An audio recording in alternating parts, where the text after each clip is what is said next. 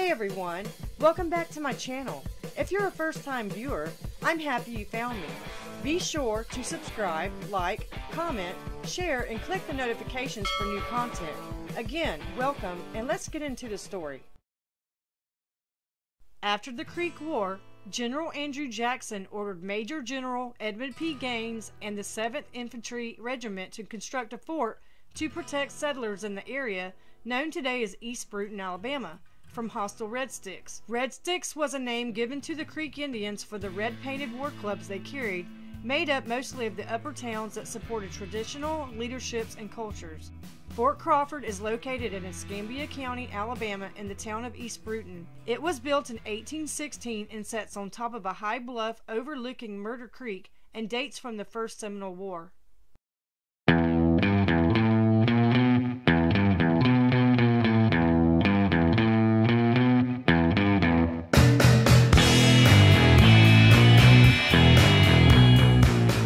The Battle of Horseshoe Bend was the culminating event of the Creek War of 1813 to 1814 in Alabama's Tallapoosa County. In reality, it was a side conflict of the War of 1812. The confrontation grew from a tribal civil war after Mississippi Territorial militia troops attacked a Creek supply party at Burnt Corn Creek, Alabama during the summer of 1813. On March 27, 1814, General Andrew Jackson defeated the Red Stick faction of the Creek Nation during the battle, and for him, it was his first step into the White House. For the Creeks, it was the first step on their way to the Trail of Tears.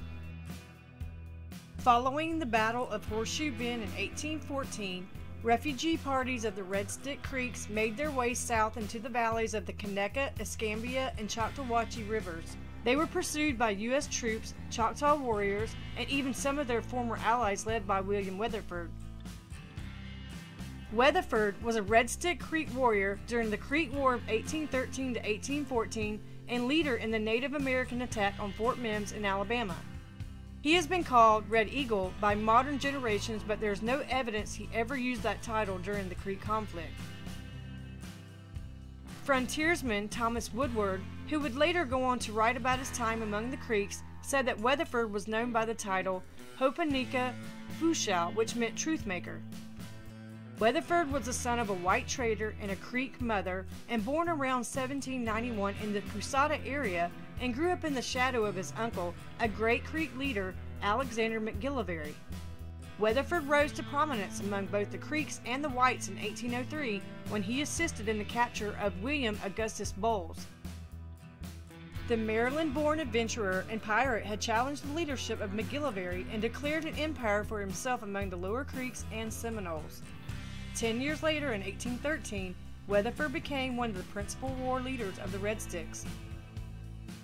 The movement was ignited by the Creeks by the prophet Hosea Francis, a follower of the Shawnee prophet Tenskwatawa. You try saying that one. Francis believed all Native Americans should unite peacefully and halt westward expansion of the United States. He urged his followers to give up the ways of the white man and return to their traditional Native American tribal roots. It is still a mystery of how Weatherford became involved in this movement. Some say he was forced to join the Red Sticks in order to save the lives of family members, and another version claims that he was captured by the Red Sticks and forced to join. There is also a third possibility.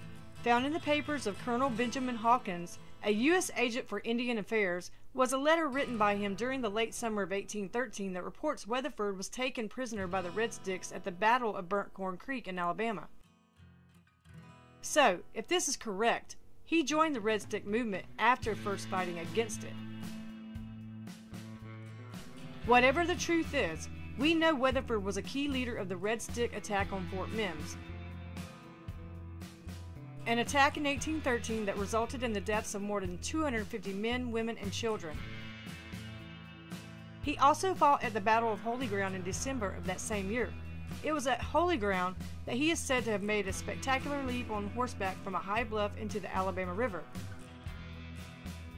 Now, getting back to Fort Crawford, multiple raids were launched against these groups of Native American tribes, and in 1814, Major General Andrew Jackson attacked the Spanish city of Pensacola, Florida.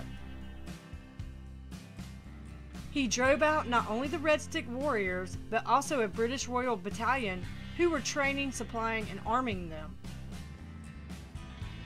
Despite the success of these raids, the Red Sticks remained strong and formed an alliance with the Seminoles, who lived primarily along the Apalachicola to the Suwannee River in Florida. Attacks on settlers continued, even though the Creek War of 1813 to 1814 had ended. Minor fighting went on until 1816. There were concerns that war parties would disrupt the effort to survey the land surrendered by the Creeks to the U.S. under the Treaty of Fort Jackson, and led to the decision to establish a permanent fort near the mouth of the Conecuh River.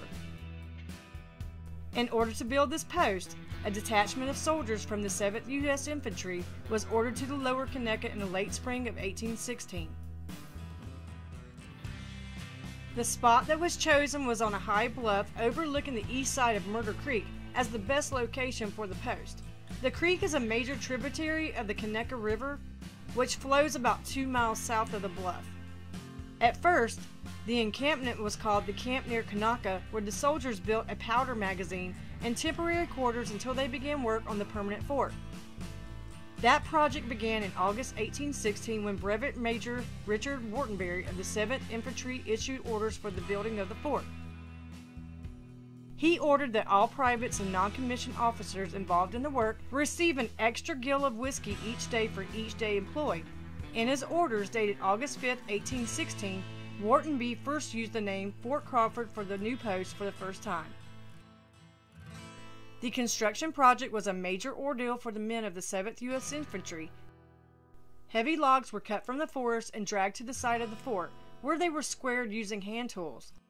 Because the Army did not need to build the fort as a hasty defense, the soldiers were tasked with building a much more elaborate post. In order to describe the fort, Major J.M. Davis wrote about it in 1817. However, I will describe it in the past tense. The fort was a square log with 2 block houses at diagonal angles. The buildings were erected with square logs of about 8 or 10 inches square. The barracks for the officers and men formed 3 squares of the fort, the doctor's shop, guardhouse, and artificer's shops from the 4th. The logs were laid so close as to touch with portholes cut in them, which made the fort a complete defense against small arms. Major J.M. Davis, April 1817. Based on Major Davis's description, Fort Crawford was not a normal stockade of upright logs. Instead, the 4 sides were formed of log buildings. The outside walls of the structures formed the walls of the fort. Fort Crawford stood as an important defense of the U.S. frontier for the next few years. In the summer and fall of 1818, it served as a base of operations for raids against Red Stick Creeks in the Florida Panhandle by U.S. and volunteer troops. Warriors taken prisoner during these raids were temporarily housed at the fort, along with their families. These raids were part of a conflict known today as the First Seminole War. It ranged across South Alabama, South Georgia, and North Florida. The raids, based from Fort Crawford, were amongst its westernmost actions. The cession of Florida to the United States by Spain in 1821 ended the need for the fort, and it was evacuated. The soldiers of the 4th and 7th Infantry were withdrawn from the region in September of 1821. Although no visible trace or remains of Fort Crawford exist today, there is a historical marker at the intersection of Schaffner and Weaver Streets that interprets its history and a cemetery located atop of the bluffs. I want to add, I tried to get down to Fort Crawford last weekend, but for some reason it is closed off, possibly due to high waters as this town is prone to heavy flooding. Here are some pictures of what it looks like today at Fort Crawford. Basically, it is now used as a recreational park, and there are no remains of structures left from the former fort.